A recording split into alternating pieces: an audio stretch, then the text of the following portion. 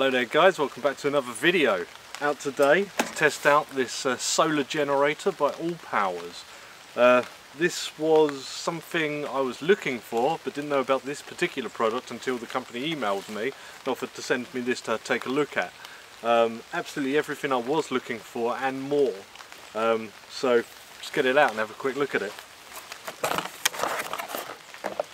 Got a AC power cord here, and it is quite nicely packaged.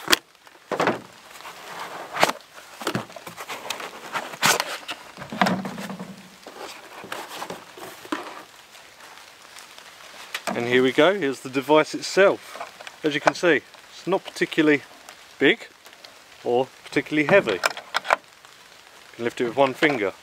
You're not going to take it lightweight backpacking, no, but I'll explain a bit more how you can use it shortly.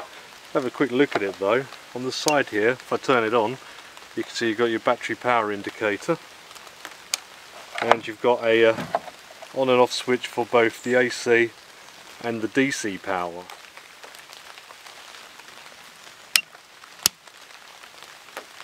So this is an inverter as well. So you can figure this as a power bank, an inverter, and a solar generator as they call it.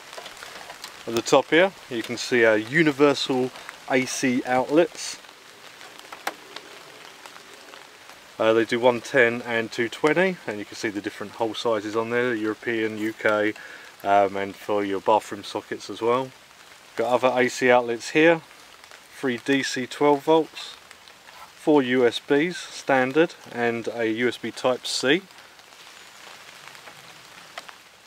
These are your on and off switches like I mentioned. And if we spin it round, you can just about make out there's fans in there for when it's charging off the mains. You've got under this flap 12 volt cigarette lighter car socket. You've got your solar input for your solar panel.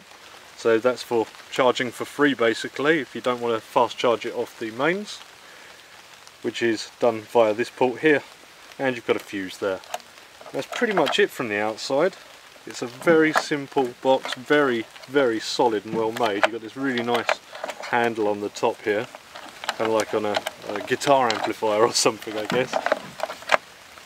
As I said, it is a power bank itself, which is 78,000 milliamp hours, which 288 watt hours. That's pretty close to leisure batteries, so you can see there is a lot of different types of uses for this. For me, looking to take it on multi-day trips when I take the truck out, so if I'm doing different camps in an area, I've got like a base to charge drones, phones, all that sort of thing. We'll go into that shortly.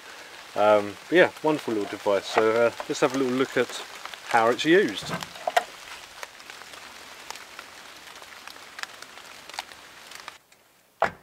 As I'll be using this generator in my truck a lot for touring and camping, I wanted to try out the 12 volt socket. Remembered I keep a little kettle element drink heater in my glove box which worked a treat.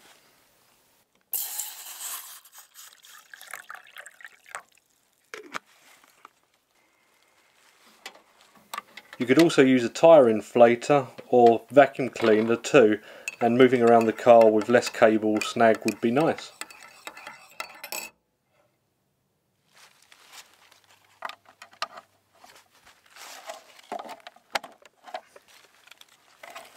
Next up, whilst playing around with the generator at home, I had the idea of an outdoor living room, which really shows the power of this thing running.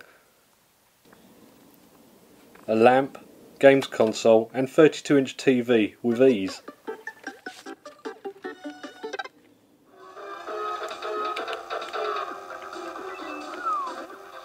Not a very realistic setting, but shows how it may work in a camper, caravan or off-grid cabin maybe.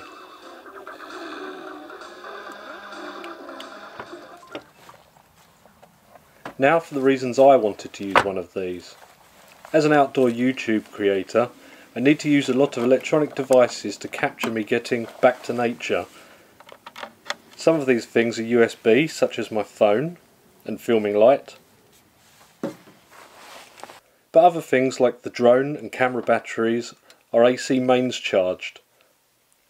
and the solar generator can do both simultaneously.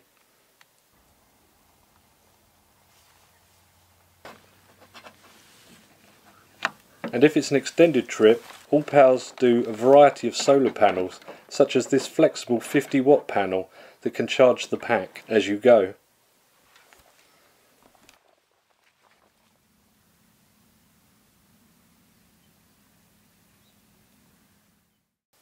As a self-employed man, I can see many other options for the power pack, such as sites where a fuel generator cannot be used, vans on jobs, and even a home hobbyist's shed maybe.